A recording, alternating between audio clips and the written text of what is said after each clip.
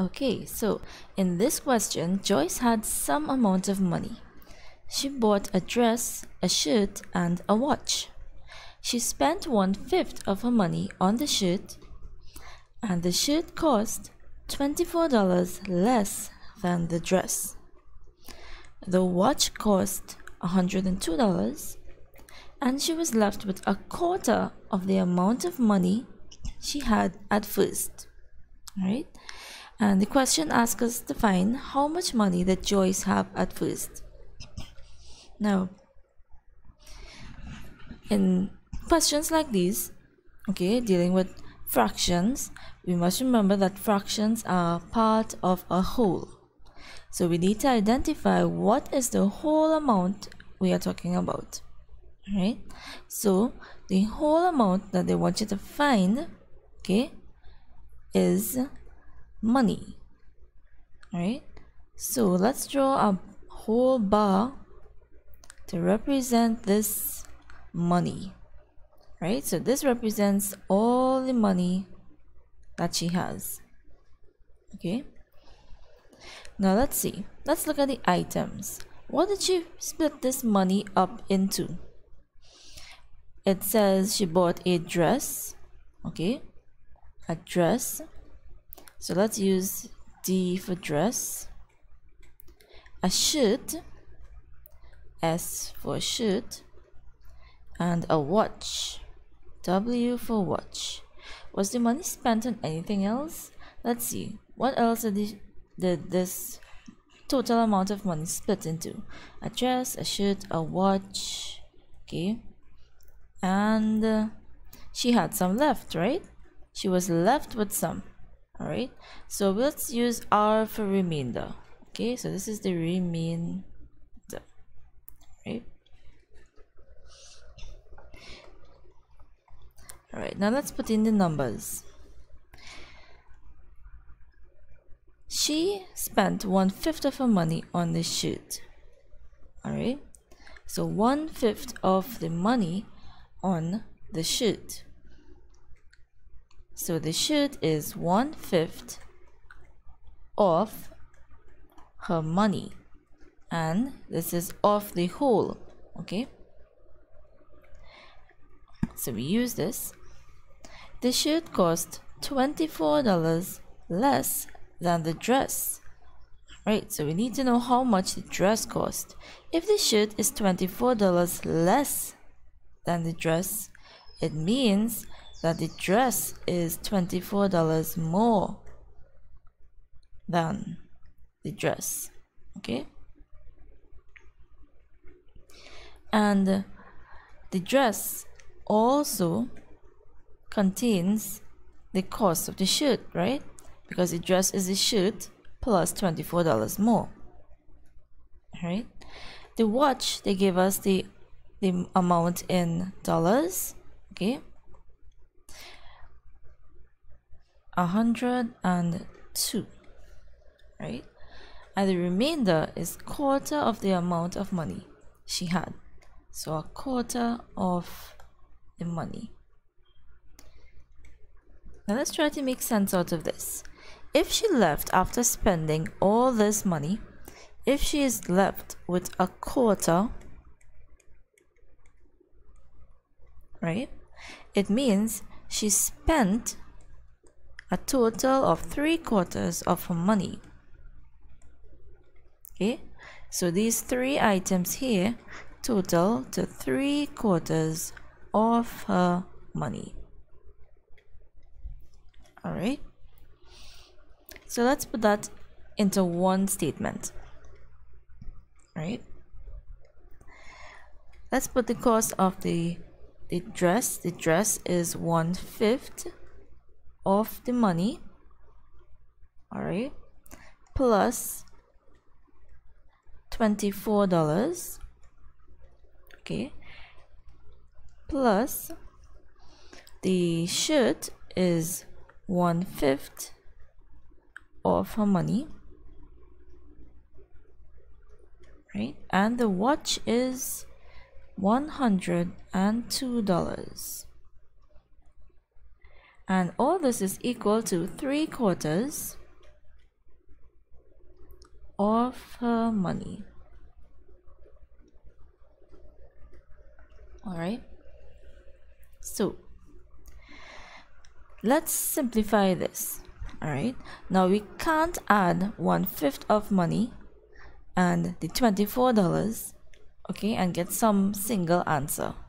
All right, we need to add the figures of the same units.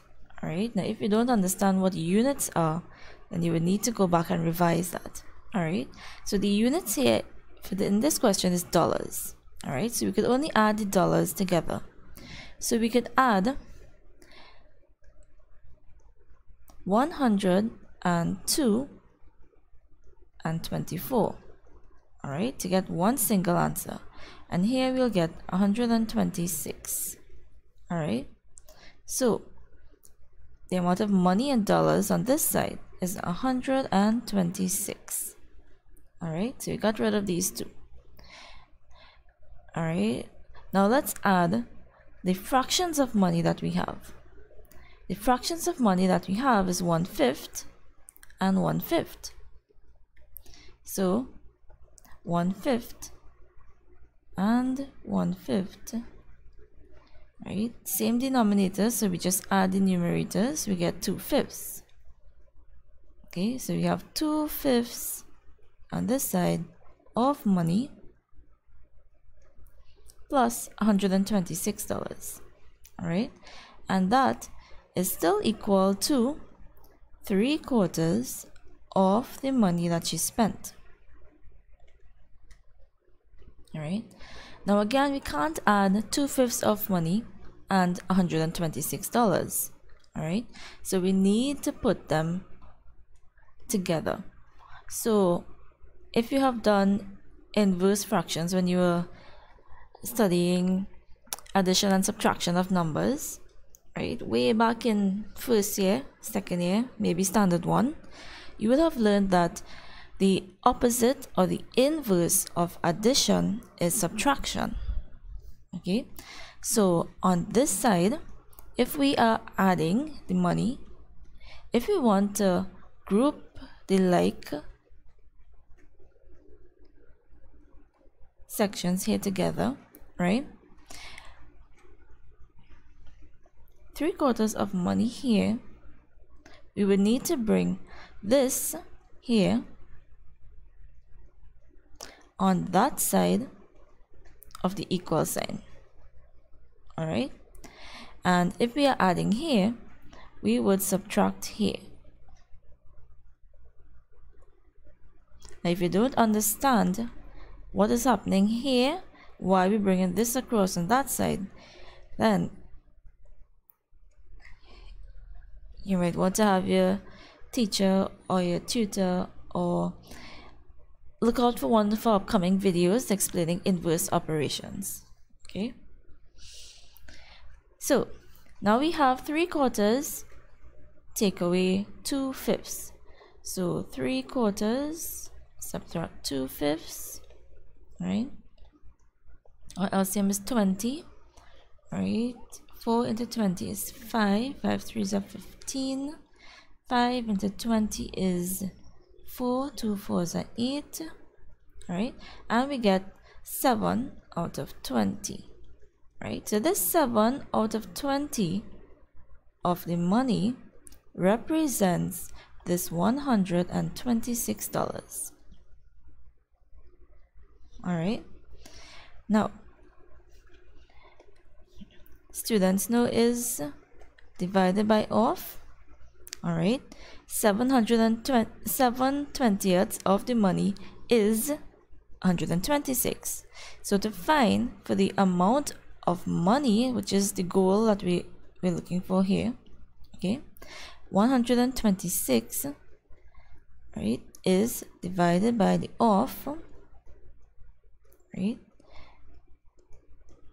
We know that when we divide by a fraction, we change the division to multiplication and invert the second fraction, right? And we would get a value of $360. And that $360 is the total amount of money All right, so keeping your unit signs in the question is very helpful, all right, in working these problems where we have fractions of money and actual values of money. All right, now if you don't understand this part, okay, I'll do it up in this corner here a second way. All right, if we have a bar and it's split into 20 pieces, okay, and 7 out of 20 of those pieces, okay, is 126, you could find for 1 out of the 20 pieces, all right, from this piece here, and that would give you 126 divided by those 7 pieces, right, which will give us 18. All right, and if you were to find for the whole amount, 20 of the 20 pieces, we will just take 18 and multiply it by 20, and it should give us that same $360, the whole amount of money that she had at the beginning. Always go back, read your question, make sure you answer what they ask to get your maximum marks. All right.